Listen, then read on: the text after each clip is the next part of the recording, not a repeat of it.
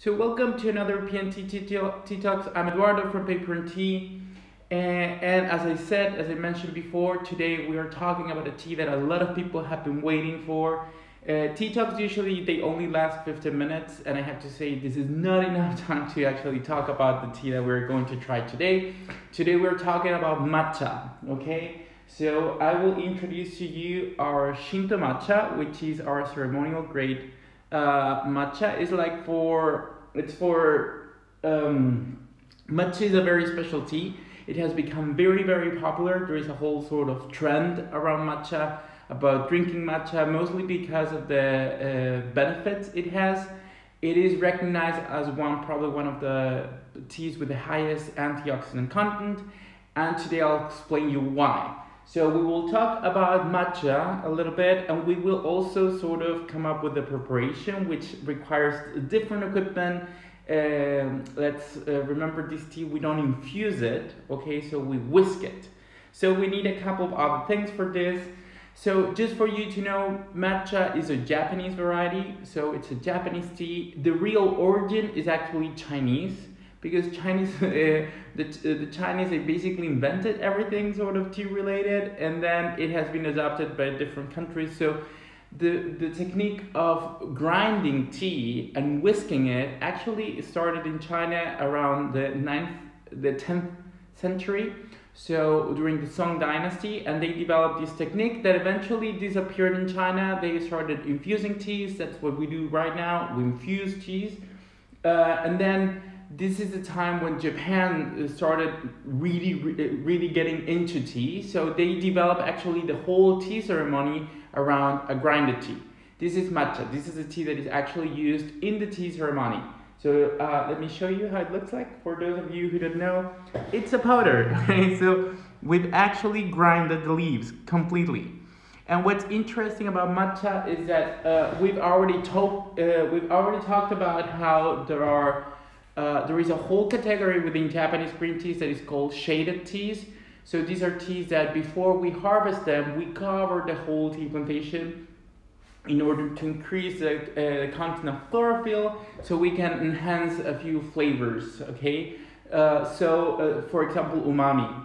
And we have a higher content of caffeine, we have a higher content of L-theanine, so we have different really nice things happening when we do this shading process.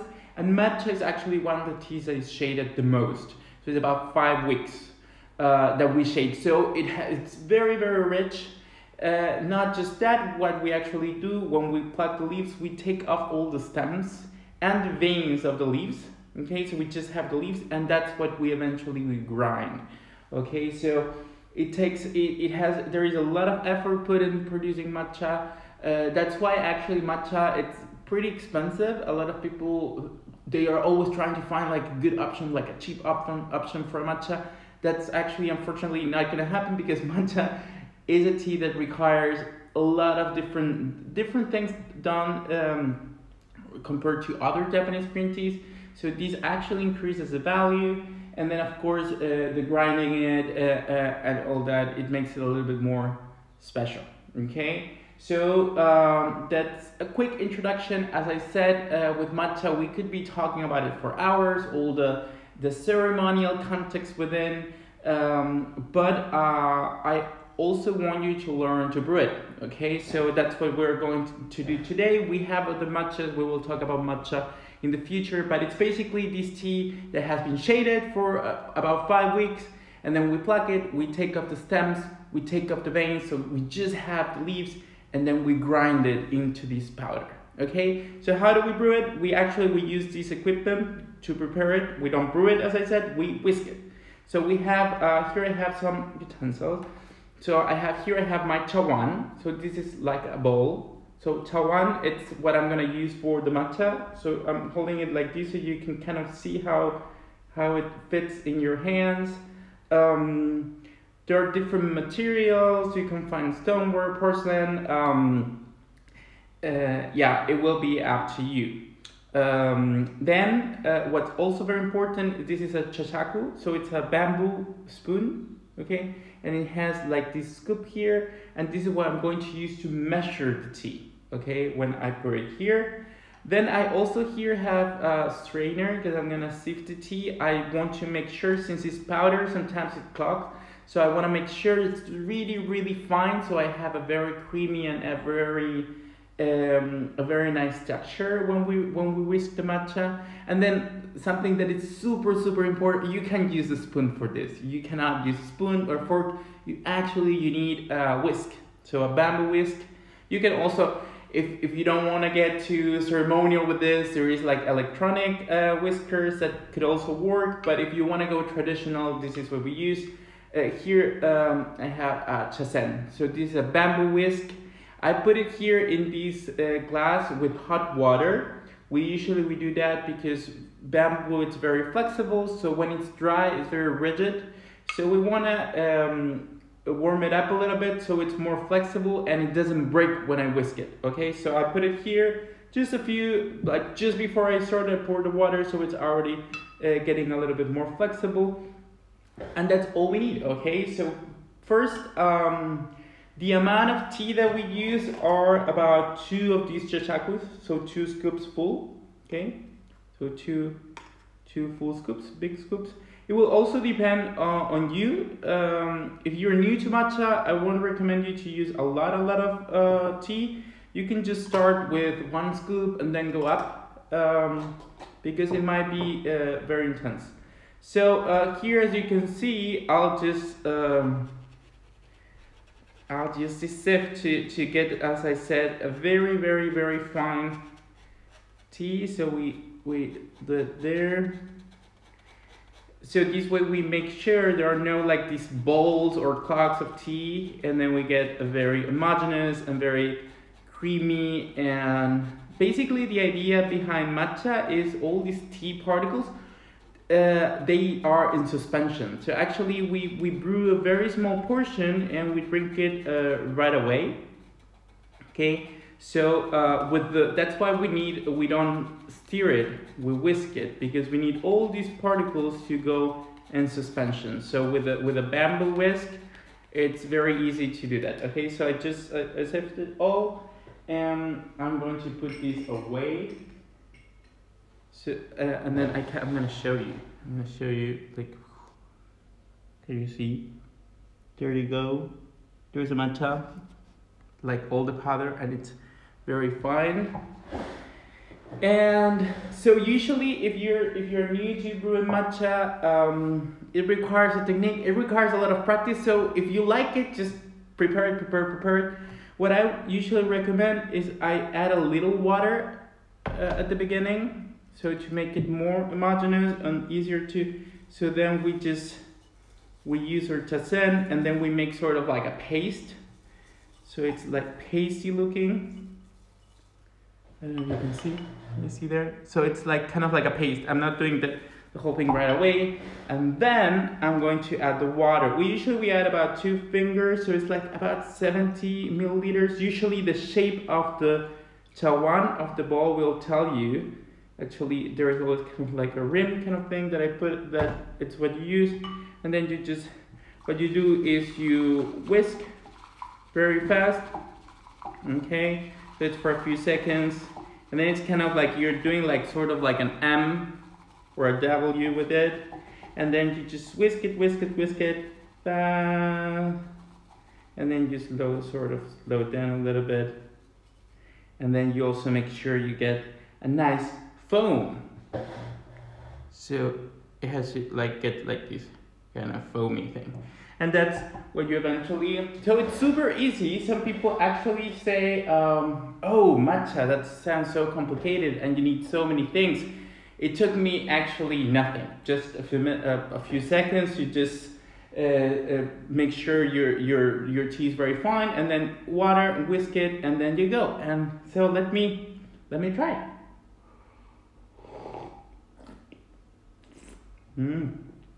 So the idea of a matcha is that it's, this one has like this fruity note, it's kind of like sweet, it has this umami as well, so it's like very nice sweetness, and it's very creamy. The texture is different from a tea, so because this is, as I said, it's not just an infusion. I didn't just transfer compounds, I'm eating the tea. So all the tea, this powder, when I whisk it, I put it in suspension, so it's everywhere in the water. So this is what I feel. So it's thicker, it's a little like heavier, and it's sort of creamy. Okay, that's one of like a very, very nice texture of the matcha. And as I said, due to the shading process, due to the fact that there are no stems, no veins, it's like 100% leaf, it's what has everything. And because I eat it all, I don't just extract whatever I can, I'm eating everything that is in the leaf. It is considered one of the one of the healthiest teas ever, because it has a very, very, very high concentration of antioxidants, okay?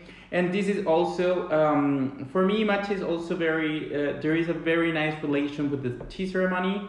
So it's this kind of becomes, I think, someone's personal tea ritual. If you do this, like I know some people do this in the morning, they would just go and then have this time of the day to just prepare their matcha. It doesn't have to be like a super rigorous and strict ceremony itself, but just the fact of brewing, it has a lot of mindfulness and like this special moment. Beside the tea itself fills you with like energy. It has a high concentration of caffeine as well. So it's like a good bust, like a good kick. So let's go. I'm gonna keep enjoying my matcha. You cannot reinfuse this for obvious reasons, okay? But eventually it will all go inside of you. I'll go ahead. I bet there might be quite a few matcha questions around. By the way, our matcha comes from Kagoshima, so it comes from the south of Japan, from Kyushu Island, which is a very, it's not the biggest region, but it's gaining a lot of popularity, also mostly because of the kind of soil you can find in Kagoshima. Of course, there are volcanoes everywhere in Japan, of course, but the area where the tea plantations are very, very close to the volcanoes. So actually, sometimes they have to clean up the ashes from the tea trees before they start plucking. Okay, so let's go ahead and let's see if you have any doubts. Do you like matcha? Have you tried matcha? Did you think this was super hard to do? So we have Te Freunde out here. Nadani Trump wants me to marry her. Okay, that's a weird proposal. Tea room stories. Wawa Wali, welcome. We have Navia. Hola Navia. Wawa Wali. Hello from Taiwan. Ni hao. Navia. Sumancha. You're here. I know you can't prepare matcha right now. We were talking before. She was super happy we were doing matcha today, but here I am. So Nadia L-theanine, well, that's one of the things we find in matcha. Matcha is a tea, all tea has two very important compounds. These are all the antioxidants and vitamins and minerals. We always said tea has caffeine and tea has L-theanine, which are two compounds. Caffeine tends to give us a lot of energy, to keep us awake. And then L-theanine helps us focus and calms us down. So there is like this balance within these two different compounds. In a way, I always feel like tea knows, like sort of reads you. Like if you need energy and you're like down and then you drink some tea, it will give you energy. And if you're like super like hyped or active and then you drink some tea, it will calm you down because of these two compounds that you find there. So actually the shading process increases both compounds. So matcha makes a really good option if you want to study, if you want to be concentrated, if you want to be in that state of awakeness and alert without being super. It's not like having coffee, okay? But like, it's, of course, also the caffeine levels are lower than the coffee, but it doesn't give you that excitement, okay? So Sandra loves matcha. Does matcha have a high caffeine content? Yes, Kirtna. It does have a high caffeine content, also because once again we're eating it, so it all goes inside of us. So all the imagine that if we are infusing, we're extracting, and of course there will be things we won't extract from the leaf. We want to extract everything, but here we're eating it, so we are 100% sure that everything that was in the leaves, it's inside of organism. So yes, it has a high concentration of everything. That's a lovely kettle. Yes, this is my tea fellow kettle. You can find it in our website, and it's actually very nice, especially for these kind of teas like matcha, or when you're using gaiwans or small teapot, because of the neck here. It allows you to really control the pouring of the water. I love to have my matcha in the morning. I actually have seen a lot of people doing like matcha shots. If you don't want to do like this ritual of preparing it and the chawan and the chasen and all the whisk and all that, some people actually have, like, instead of having an espresso shot, like they would have a matcha shot, which it's actually very nice. I join with my matcha here. Oh, Sandra is actually having some matcha. I'm starting to appreciate matcha. Both don't have a whisk or matcha bowl yet. Yeah, well, it's you can start a little bit. I mean, if you see this, of course, chawans, like traditional chawans, they can get very expensive. There are some, like, this is our saisho bowl. I think it's around 30 or 40 euros. I'm not quite sure. You would have to look it up on the website. But then if you're starting with matcha, you can also use like a cereal bowl. There are a lot of cereal bowls that you can find in IKEA or any other place. They're super cheap and they sort of have the shape. And then the whisk, it would be kind of like it's not so easy, because as I said, you can steer it with a spoon, you cannot steer with a fork. You need all these different sticks that will put these old particles in suspension, and you will be able to enjoy the tea. So at least this is something you should have. This costs like 15 euros. So if you like, if you want to get into matcha, it's a good way. And then you can start. If you become addicted, then you'll probably will want to have like a very nice chawan or all the other accessories, of course. As it is a product that is used in a ceremony, there are a lot of equipments that have been developed and for a really high quality. So I wonder if there is any other last question about matcha. I guess I don't see any other question popping up. But well, we have more than one matcha. There are different qualities. Today I brew. This is kind of like the daily matcha. This is what I would drink pure every day. Maybe I would also add like a little milk to it. You can have like a matcha latte. And then we also have a matcha that is from a lower quality, also Japanese. Even China is doing matcha right now, which is of lower quality. And also because sometimes we don't need the best matcha, because one, we can add milk to it, so we just want the flavor, and also because matcha has become very popular with cooking. So you can do like matcha cupcakes or matcha, all things matcha actually. You can bake whatever you want, add a little matcha. So for that kind of thing, you don't want to find a super nice, expensive, fine matcha, okay? You want to have something a little lower quality, because you don't need something extremely good to put it on the oven, right? So, and then we also have a high-grade ceremonial matcha, which we will probably be tasting one of these days and make a little bit more of the difference between why we can get these different qualities. Which quality will you recommend to start?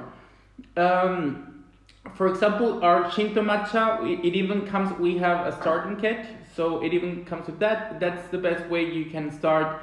I wouldn't go for the cooking to brew it, to prepare it like that, because then sometimes people, the first time they have matcha is not a really good matcha, so then you get a very bad experience. So try to get at least something good, not the worst matcha ever, and also not the most expensive one, because probably you won't be there yet to actually appreciate it. But if you just get like a regular matcha, like a daily matcha, so it's a matcha that you can actually drink every day. That's gonna be your bowl of your everyday bowl. That's good enough. Okay, so I hope you enjoyed it. I hope if you've never had matcha, I hope you do. It's another of those must teas that you have to try once in your lifetime, of course, if you're a tea lover. So I hope to see you around tomorrow. This week we're talking about herbals in our social media. So from tomorrow I'm starting a herbal marathon. We'll be drinking herbals for 5 days in a row. Okay, so I'll enjoy this tea while I can. Nice. Okay, so So I'll see you tomorrow. Take care and drink good tea. Bye.